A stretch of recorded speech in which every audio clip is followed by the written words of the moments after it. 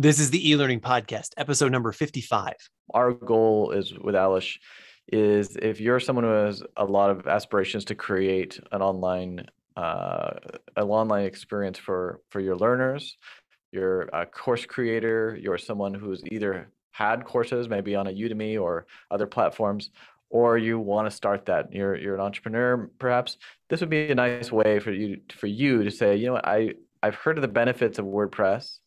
I've heard of the power of what it can do, the flexibility. I can basically make my dreams come true without even having to code anything.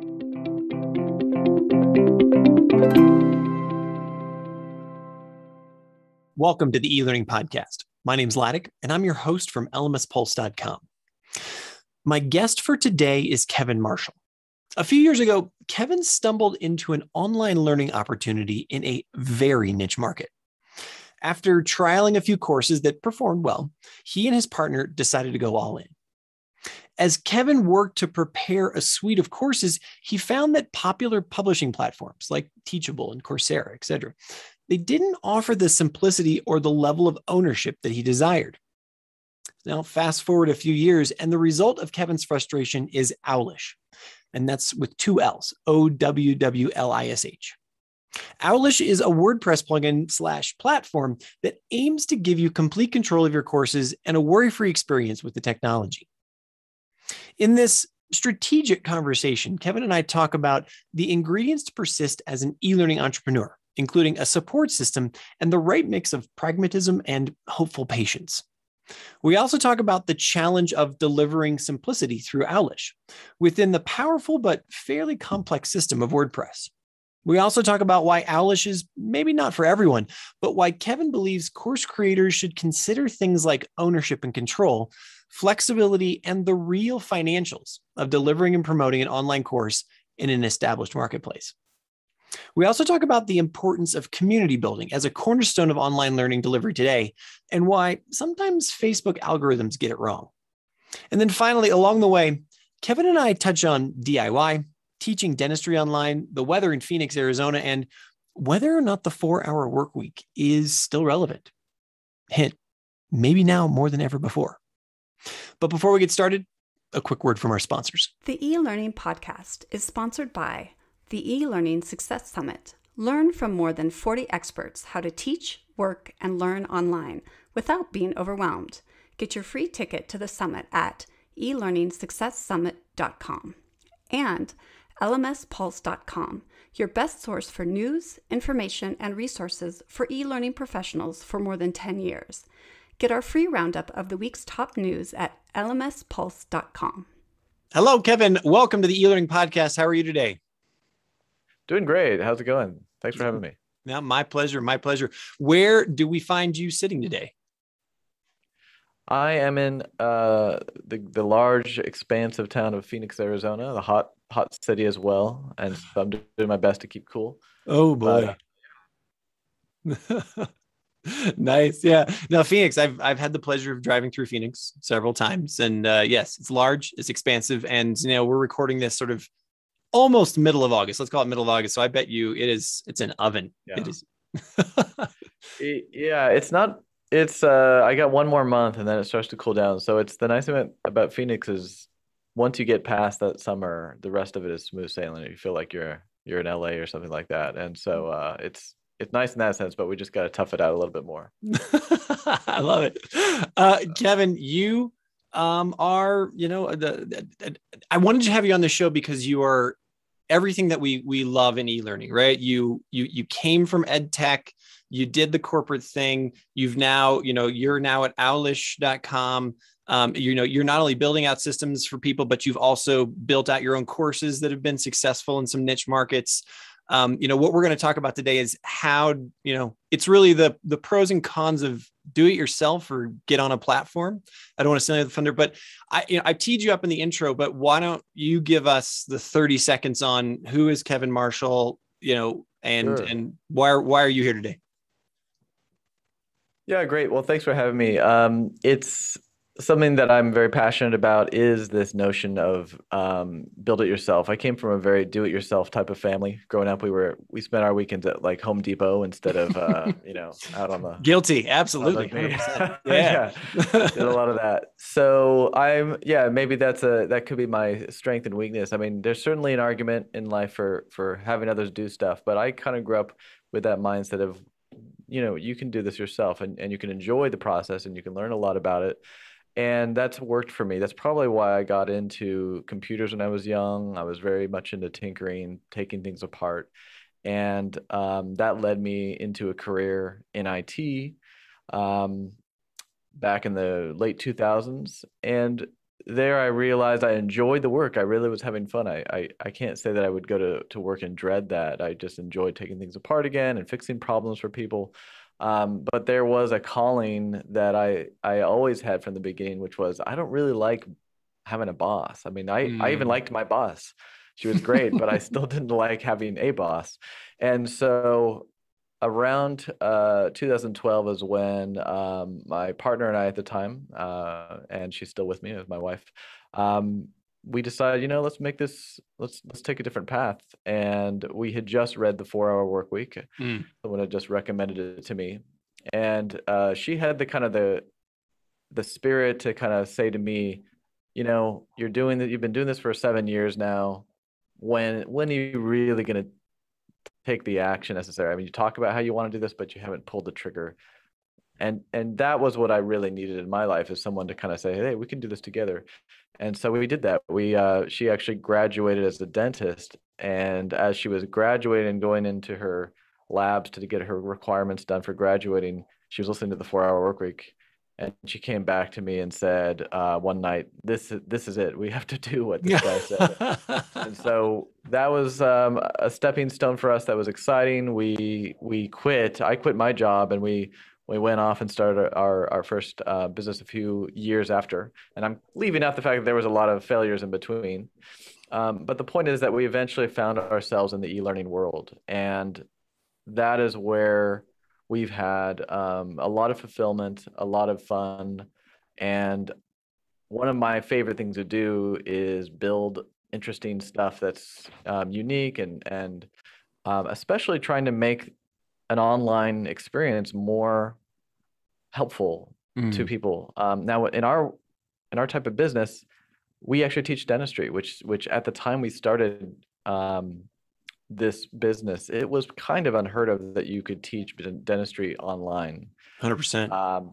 Now it's becoming a little more common, but still pretty uncommon, because the stuff we're teaching is not just philosophical concepts, but they're literally practical concepts like take this handpiece, dental drill, and use it to make this technique in a plastic tooth. And Mm-hmm. that's the stuff that we started doing back in 2012. And so we found that e-learning is a very powerful way of reaching people all around the world. And that's what's cool too, is that we've had students all around the world, people that probably couldn't have showed up in person to learn from us. So that's kind of my background and my partner's background, how we kind of got into the whole e-learning world here. Super cool. I love that. But one last question before I dive into the, build it yourself or not conversation. I've been using the podcast as a sort of a small time capsule on just sort of the COVID situation. What's, here in the middle of August 2021, what's it look like outside your door in the greater Phoenix area? Yeah, I mean, that's an interesting, it's different in Arizona than maybe other parts of the country, where I grew up in California, and I was a native Californian all the way. Um, Here in Phoenix, we are a lot more loose. I'll just say that. I love everybody, especially in the States, everybody, it's not a political question. It's just like, hey, what's your experience of it? Exactly. So yeah. Exactly. And I think it's sadly that politics comes into it, no matter, it's something that shouldn't be political, but I guess it is. Now, for me, I'm kind of in the middle anyway, so it kind of works for me. I feel like, for me, I like to wear a mask myself, but I also I think we're out seeing a pretty high number of vaccinations out there around us, and so I feel relatively comfortable here. But it's been a tough year, and I think what's hard about COVID for us here in Phoenix has been the summers with children have been really tough because we're basically in a time capsule. We're basically in a capsule itself, and just can't get out of the house. So I we're feel really that. not having that freedom. And I'm sure that people have had that in the other, if you're in the northern states and you're in the winter, same idea. So it's, that's the unfun part. And where I do miss my old California days where no matter what time of year it was, I could go and take Sure, a yeah. jog or something. That's yeah, and yeah, that mimics a lot of the experience down here in Mexico City right now. Yeah. We're raving just simply because the kids went back to school this last week, and they haven't done that for a year and a half. So we That's are exciting. ecstatic. We are just beyond ecstatic Woo. right now. And just like we've been saying for a year, nobody's exploded. There haven't been any spontaneous Yeah. combustions. Right. Buildings didn't fall down, and so there's still a long way to go. But awesome, thanks for Yeah. I mean, sharing I that. think the fears were certainly there that the world was going to collapse, and maybe if anything, it's shown that we're a little more resilient than we thought. So Awesome. So be a little self-promotional for a second for me. Owwlish can I go there and, so just to give you a sense as well, the people listening right now are, some of them are, your traditional professors. Most of us are, the traditional professor or teacher or whatnot. Some of us are masterclass creators, entrepreneurs and whatnot. Some of us are guys like you and me. We sit in the server room. We're more interested in the actual tech aspects of it.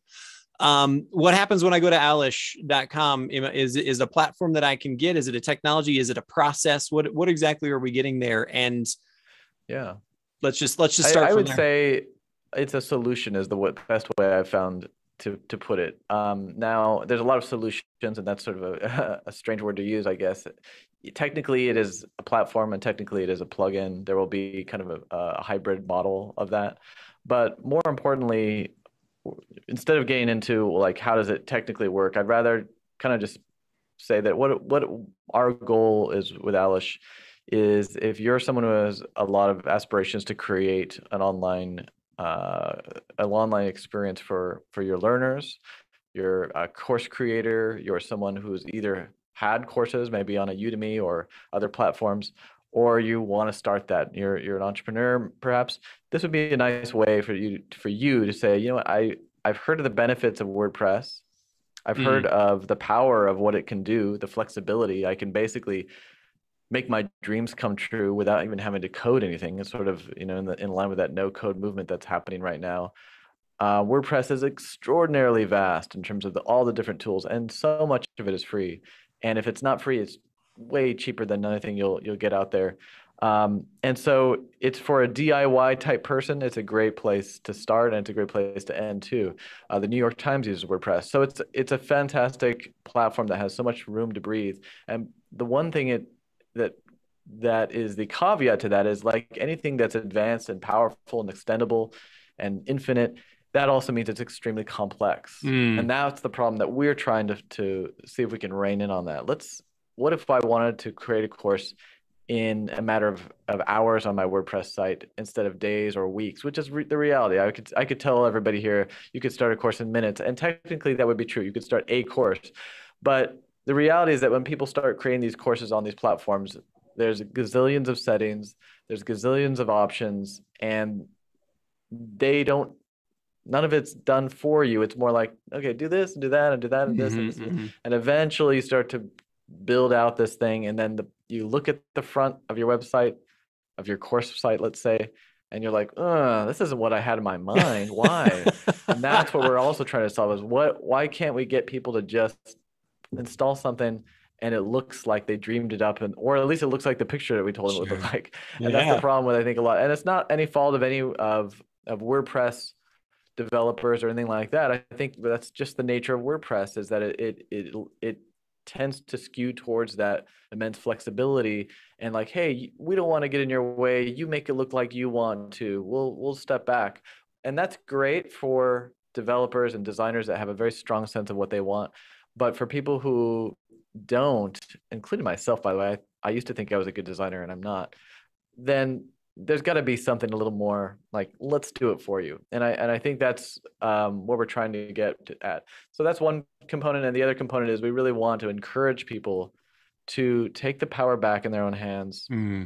Don't be scared of having your own platform. I know it seems like the good idea to have one site, for your courses, and one site for your marketing, and one site for your CRM, and one site for, tons of different domains that you're sending people to.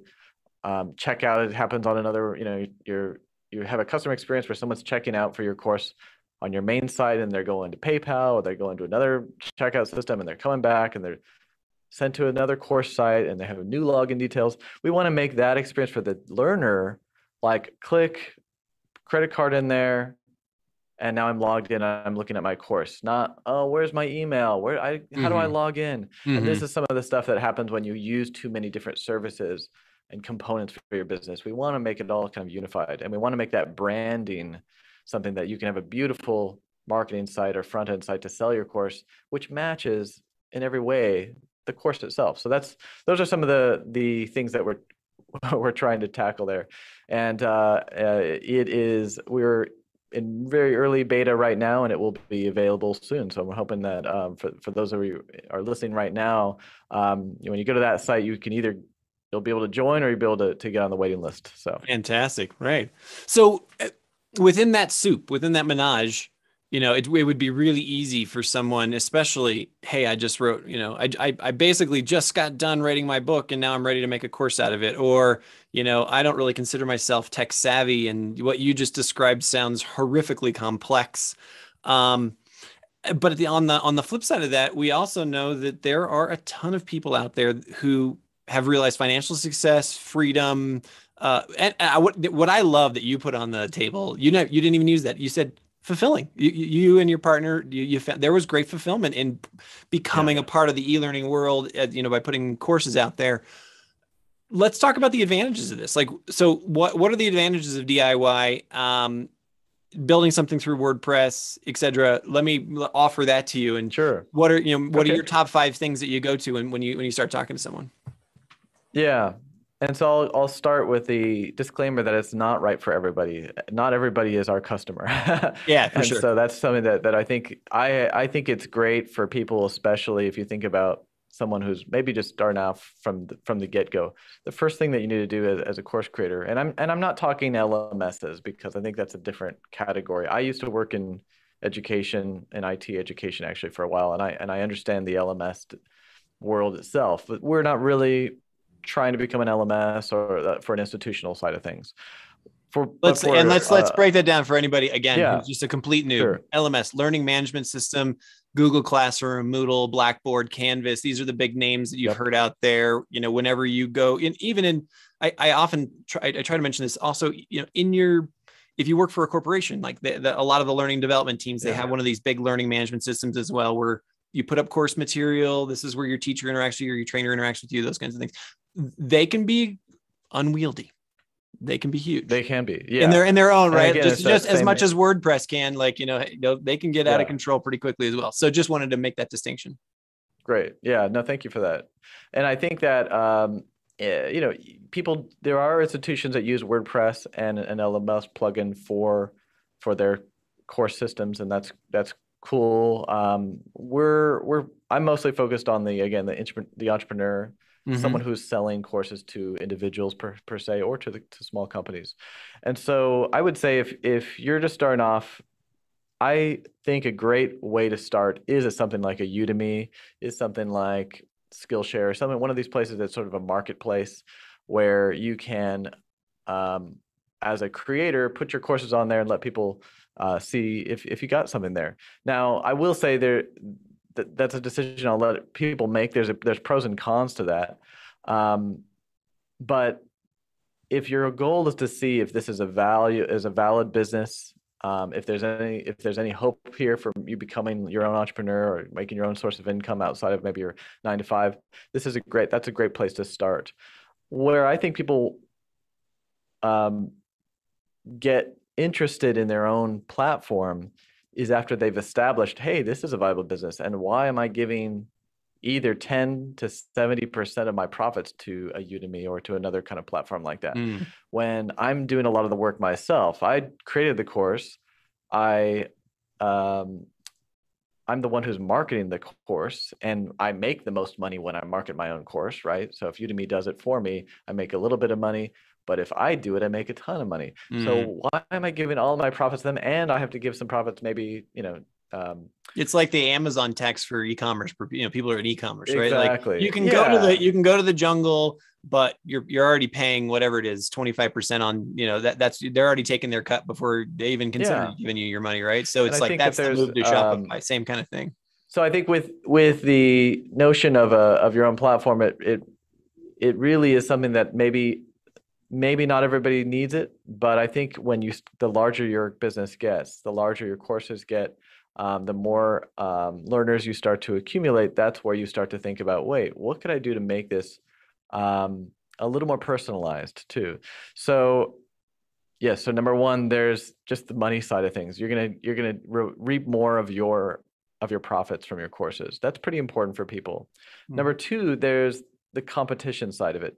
If you're on a Udemy or a Skillshare and you're doing well with a brand new course, it's fresh, no one's ever thought about this before, no one's ever thought about, teaching how to make DIY soap this way or whatever like that. It's exciting. Well, you're going to hit some major profits for a year or two, and then what's going to happen is basically you've open sourced your entire business for the world. And so every entrepreneur out there who's like, oh, I make soap too, I could do that better, is now going to come up right against you, take your entire table of contents or your course outline, I should say, go through every video, buy your course for $20, and that's not a very high threshold to worry about if you want to copy someone's course, and they can just kind of go through and mimic that course. Now we've had this done to us, and we weren't even on a Udemy, so it happens, and it definitely happens more on those kind of platforms. And then suddenly they're reverse engineering your success and trying to compete with you and get better ratings and get better reviews. And so if you are okay with that, yeah, that's great. Play that game and be the dominant, leader in whatever course topic you decide to go with. But for me, that's just a game I didn't want to play. In fact, for our niche, we've had a lot of success because people didn't even think this was a topic. Sure, yeah. They weren't even thinking about it. They're like, oh, I would have never in a million years, if you put me in a room, I would have never written down your course as something. And yet it's been a six-figure successful course for years. So I think it's really important to consider these long-term impacts. Do I want to, if I have something really special and I know I'm good, and I don't need to necessarily test a lot of marketing stuff, I just know that people will buy this, people are interested, maybe you don't need to throw yourself out there and let everybody just see your entire business model like naked. Maybe you can bring it into your own platform and do your own marketing that's not as obvious. You get your learners through the door, but you're not necessarily out on a marketplace where everybody could kind of like see, oh, this made this many sales, that made this, okay, let's go with this person. So I think there's a bit of a danger there for folks that are really kind of thinking long-term in their business. The other thing that I would say is personalization and customization for the experience that you can offer your learners is vastly, I will say it's rather limited on those platforms. Even stuff like Teachable, there's limitations. You can do a lot of integration now more and more, and so you might be able to kind of put something together that has some automations and things like that. But for instance, just to give you a specific example, in our courses, what we were able to do is we have a very specific threshold for whether they're learning the material that we want them to learn or not. And we were able to automate that a little bit more by custom coding our own feedback dashboard system, where we are able to have them tell us, okay, we ask them to take pictures of their work, send it to us, they put it into a form, and then our system will go through, it'll allow us to look at it in an easy way, and then we are able to deliver back to them a kind of a reporting dashboard that showcases how they're doing over time. And basically here's sort of an average of all the work you've done. And that's really helpful for people. That's something that we would not be able to do on a Udemy or a Teachable, because those platforms are just not built for that. So if you have a unique subject matter where you really want someone to learn in a, something online that's just hard to get, hard to grasp. With something like your own platform, you really have the ability to hire out someone to build custom tools for you, right? And you can dream them up, which is exciting. Juxtapose for me, sort of just taking a course, right, and building out a course versus, I know that you've talked a lot, at least in sort of the pre-show, membership site. Like, what's your take on the difference between, hey, I'm going to put a course out there that people can do versus I'm going to build, for lack of a better term, right, a membership or, a brand that people can really buy into, and what's the difference in complexity there? Are they one and the same, et cetera? Well, the cool thing about a thing like WordPress is that you can add in existing membership tools pretty easily. And so if you built out a course site, let's say on your WordPress site, you can say, I'm going to add some membership stuff. So what we did, just to be specific again, is we started with the courses. We built it on WordPress back in the day, and we used existing LMS plugins that are out there, and they did the job. And so we had the course, but then we said, people are asking questions to us all the time. What if we allowed them to ask each other questions a little bit more? So we added through a forum on. Now, forum plugin, bunch of free ones. There's a bunch, paid ones. We added that. It wasn't that big of a deal. It took a little bit of setup, and suddenly now they're asking questions of each other. It'd be nice if they also had sort of like a chat. We saw people are interacting a lot on Facebook. This is back in the 2013, 14 era. And so we're like, yes. Whoa, what's this? What's this all about? So we were able to find a plugin that does a really cool chat where it shows up on the bottom and they can click it and see who's online right now. Oh, we've had people that have studied for live tests before, and maybe a location like Los Angeles, and they're going to show up on, a September date 2 or 3 months ahead of time.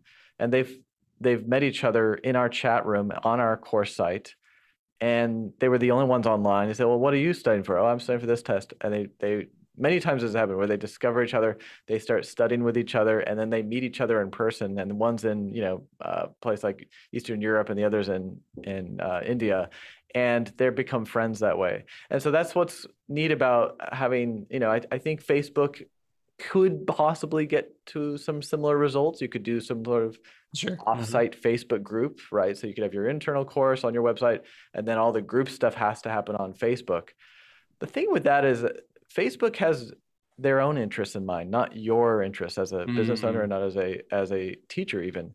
And so if your course is, if your course group, basically your Facebook group is killing it and it's just so active, great. They'll probably send lots of notifications to your learners.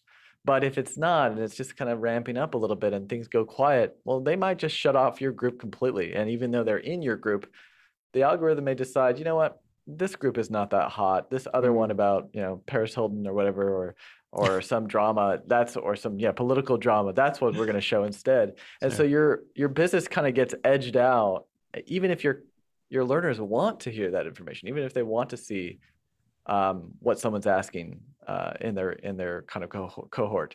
So I think it's important to consider membership as a really cool way to keep your learners engaged, to allow them to connect, help each other out, and get to know each other. And I'll say this one last thing, which is the power of our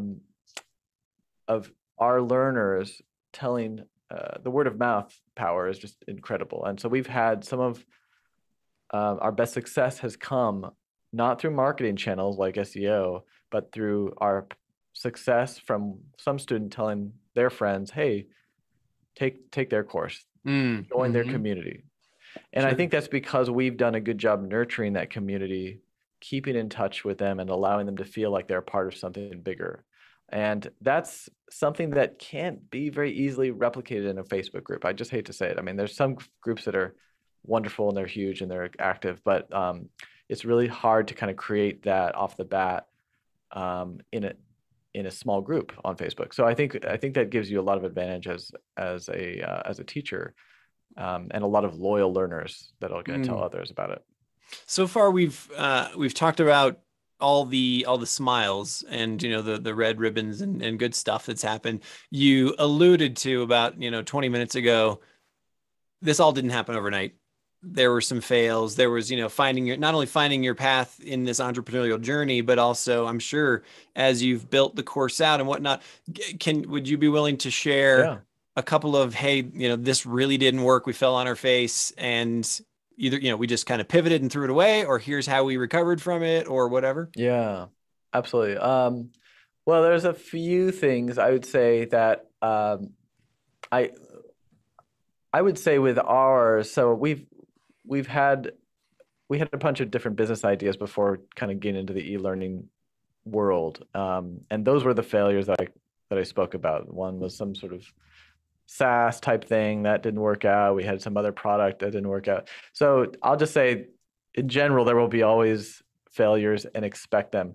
Now, with courses specifically, I have actually had a few experiences where we've tried to take a successful course in one maybe target audience. Let's say if you think marketing wise, maybe you have a target audience that is for us, maybe dentists. And then let's say if we could expand that to other types of people, teach similar things. That's definitely difficult because you are in the mindset of helping one group and you understand their needs. You might be one of them. My wife is one of the type of target market that we're often working with. So we understand their needs very well, and then trying to extrapolate that and help another maybe adjacent or other type of target audience is a challenge. I have had mostly failure with this. I did about 3 or 4 different ones, and what I'll say about this is.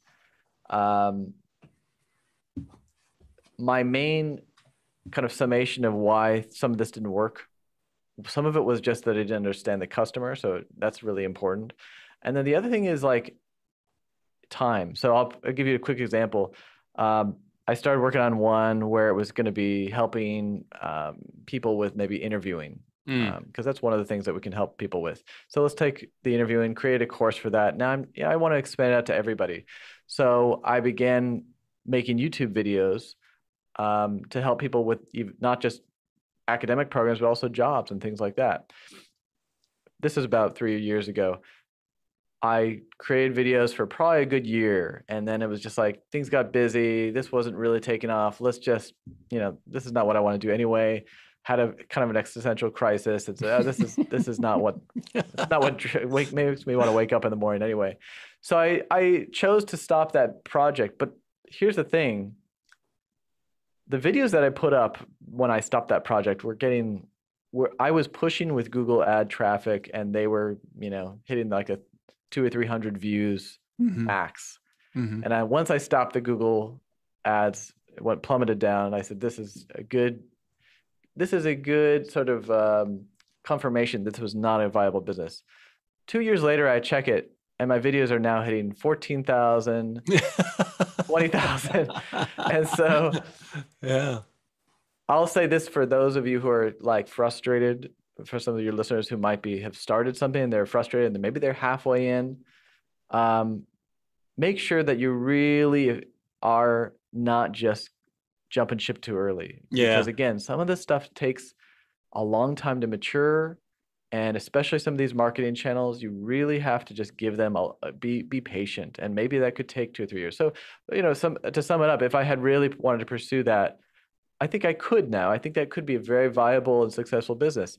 But that's my kind of lesson for others: is don't give up too early. Give yourself about 5 good years to figure something out. You're either going to pivot with, from the business you have to a different topic or something, or you're going to just figure it out. But one way or another, don't be too impatient. Don't think this is going to like rise up in a year and you're going to be, on talk shows. I love that let's take the shine off of the, entrepreneurial gold star,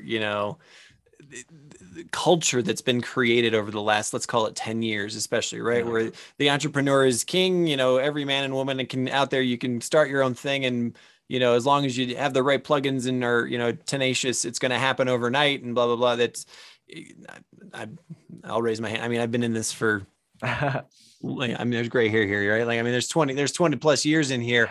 And I have the same thing as you, right? A different show that I used to do on a podcast. We still have it out there just 'cause and it just still kind of ticks over. You still get inquiries from it. It brings in traffic. And so I would only add to what you said is that everything that you create and you put out in the interwebs, it's an asset out there. And so, check in on it every now and then, or don't discount it. Like, the moment it is that snowball, right?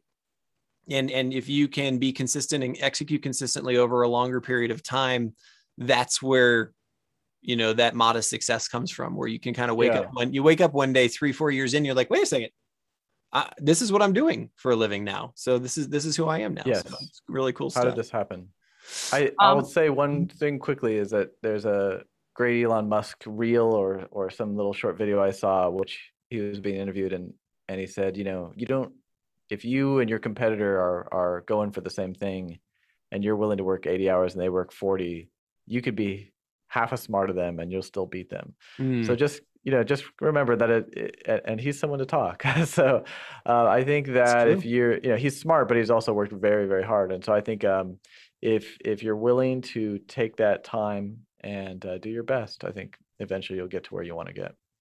So let's round out this conversation with specific recommendations on tools. Like, what if you were to, I've got a masterclass I want to start tomorrow, or, hey, I'm a professor and I teach a course, but I'd also like to, put my, my textbook online or whatever like that. What are my kind of my first steps that you'd recommend in the DIY world, and then maybe some specific technologies that you'd look at? Okay.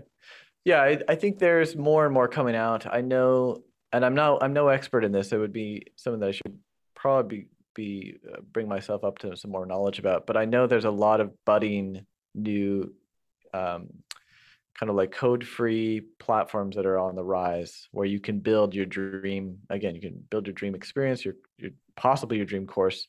I still I am biased towards WordPress just because I'm a big fan of it. And I still think it has a long runway to go. It's not going to be going away anytime soon. I think they're actually doing a lot to transform the inner core to make it an easy, pleasant experience for people to begin, much more beginner focused than it's ever been. So I think it's getting a lot better, and that's going to even be easier and easier to come.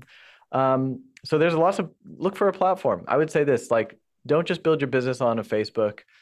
Beware of building your course business on too many different domains. Courses subdomain, courses.mysite.com, mysite.com, sales or checkout.com. I mean, just try to make it a little more, forums. That people have their own forums that are on a separate site than their course site. Try to bring it all under one roof. I just ask that you do that, because if you really want those tools to be utilized by your students, your learners, they don't want to be logging into 5 different websites. They want to just get the information they need. So there will be new tools coming out to make this easier for people, and they will not be named Facebook. They will not be named Instagram. Sure. You can do this on your own world, and then you can build your own ecosystem in which you have the power, and no one can just say, oh, you know what, I'm going to change the algorithm and your business is flattened in a second. So I would look at WordPress in general. Take a look at Owwlish. I'll put that plug in there. But there's a lot of great e-learning tools for WordPress. That's what's cool about it. And if our tool Owwlish doesn't work for you and you want something more advanced and customized and a bunch of different odds and end features, there's like 5 other ones out there. You were talking about Lifter LMS. There's some fantastic plugins out there that are really mature, really have done that you can do a gazillion things with. And same with membership stuff. There's one of the more default ones in the WordPress community is called BuddyPress. You can simply install that and you have like a little mini Facebook going. Does it take some time to configure? Yeah, but if you're willing to stay up a little late at night and burn the midnight oil, you can figure it out. It's nothing that you need to have any coding experience with. Same thing with forums. There's a forum called BBPress. It's old, it's reliable, it's tried and true. It's very stable. You can stick that in, and within minutes you have a little forum on your website in WordPress. There's also third-party solutions that you can look at, and there's even some new third-party tools that are making membership even easier to plug in anywhere. And I think that, I don't recall the names of them, but I've seen them out there now. And so I think just having the attitude of I want to do this myself is the best place to kind of start. and then just do some research. I'm giving you a few ideas to go explore, Mhm. but the overall decision needs to be made. Do I want to just, sign up for 3 or 4 different services for each thing in my business? Because there's different components to your business. It's not just courses. How do I make that membership happen? How do I make the chat stuff happen? How do I make the checkout a good experience? How do I give them feedback? Do I want to try to tie all those up and thread them all with Zapier, or is there a better way? Can I make this a little more coherent and connected experience for the user, where they don't feel like everything's kind of disjointed? And so if you're willing to make that decision, you'll find the tools. I guarantee it. Awesome. And you're always welcome to hit me up. I was just saying, Kevin at Owwlish. So then just final to put closure there. And then this is always, it's a little dangerous question to ask, is like, what's a minimum investment that I could be, that I might expect? Is it, can I get something decent up and running for less than $500? Am I looking at an investment of another zero there, 5,000? Is it, how astronomical should I think?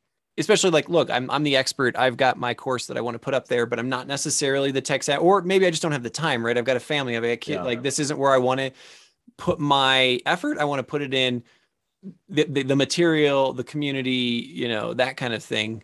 Over to you. What do you think? Yeah. Okay, great. Well, I think that's a really good question to ask, because it really depends on, and it depends, right? I hate to say that, but it depends on where you are in life. Like you said, if you're super busy and you have zero time to be learning some new platforms, you just want to get this thing off the ground. You could either pay somebody to do it all for you, and that is easy. Or you can sign up for a bunch of different services that have done a lot of this for you, and have a more disjointed experience for your learners. And maybe that could be good enough. And so just choose the one that's good enough, I'd say, if that's your situation. If you have more time or money, then building your own thing out is going to be a great solution. If you have no money and you have a lot of time, you can literally build something like this, what I'm talking about, out for, I could think of as low as like $500, you could have something out. There's tons of, cheap and free themes to make it look good, even ones that are e-learning specific on WordPress. There's, having a LMS plugins, a few $100, having, some of the forums and membership stuff is often free for those things. So you could really get something up and running for cheap. I've seen people do it. Some of our competitors, I've seen their websites like, wow, they did this for cheap. And that's great. That's exciting. Or if you want to have again, the New York Times uses WordPress. So if you want to have a more beautiful, luxurious experience that goes with that brand, you're selling high ticket courses, you don't want a cheap looking website, I get it. You can do that too. And that's where I would say, just you pay some good people that really know what they're doing. There's a famous doctor, I won't mention his name, but there's a famous doctor that's out there, big personality. I've actually developed some software for WordPress that he uses. So I know that he uses WordPress, and it's a beautiful site. You'd never think of it. And there's a membership component, and there's probably gazillions of people on there. And so people are using it in that way, but they've obviously paid people that know what they're doing to make it look pristine and beautiful and a great experience for their members and learners. Fantastic. Kevin Marshall, you are the founder of Owwlish.com. As with so many of these conversations, I feel like we're just getting started, but it's time to kind of wrap in a bow and call an end to this one here. I thank you very much for your time today. I want to circle back with you 6 months from now, whatever, when you do officially launch and see where things are going. But thank you so much for providing your expertise today and being on the show. Thank you. It's been a great conversation, really fantastic discussion. So thanks. Thanks again for tuning into today's episode of the eLearning Podcast. If you like what you heard, please do me the favor of following us on LinkedIn, Twitter, or whichever social media you prefer. Also, if you're interested in diving deeper on e-learning, I encourage you to get your free ticket to the eLearning Success Summit, where there are more than 70 hours of presentations on best practices. Just go to eLearningSuccessSummit.com. And then finally, for the latest news, information, and resources about e-learning, come subscribe to our newsletter at lmspulse.com. Thanks.